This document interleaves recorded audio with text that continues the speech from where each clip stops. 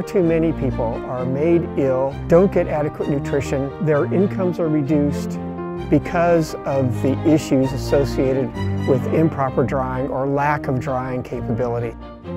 In Tanzania, 40% of the children are stunted. That stunting is a result of malnutrition.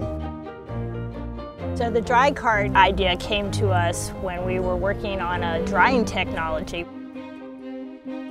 And Michael Reed mentioned this humidity paper that changes color with humidity. And my idea was a jar that people would put samples in and then look at the color of the strip and detect what the moisture content of the grains was.